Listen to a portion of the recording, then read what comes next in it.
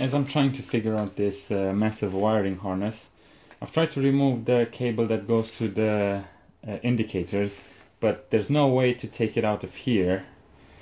So I think I'll have to take it out from the main harness, and I do need to make sure that I label everything correctly. So I've labeled this as the headlamp. That should be fairly obvious, but everything else probably isn't, and when I come back to it a month later, I'm gonna forget where everything goes. So I'm just gonna disconnect everything and make sure I label them correctly.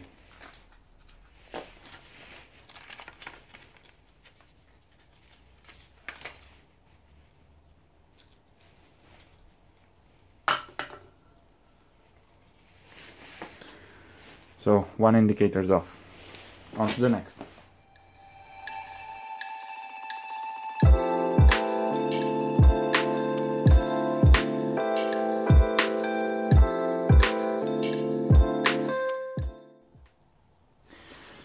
So someone's played around with this harness before me, because this is the right hand side indicator and this is crimped on, so I can't really unplug anything. So I'm just gonna have to cut the wire and then maybe put a new wire later on.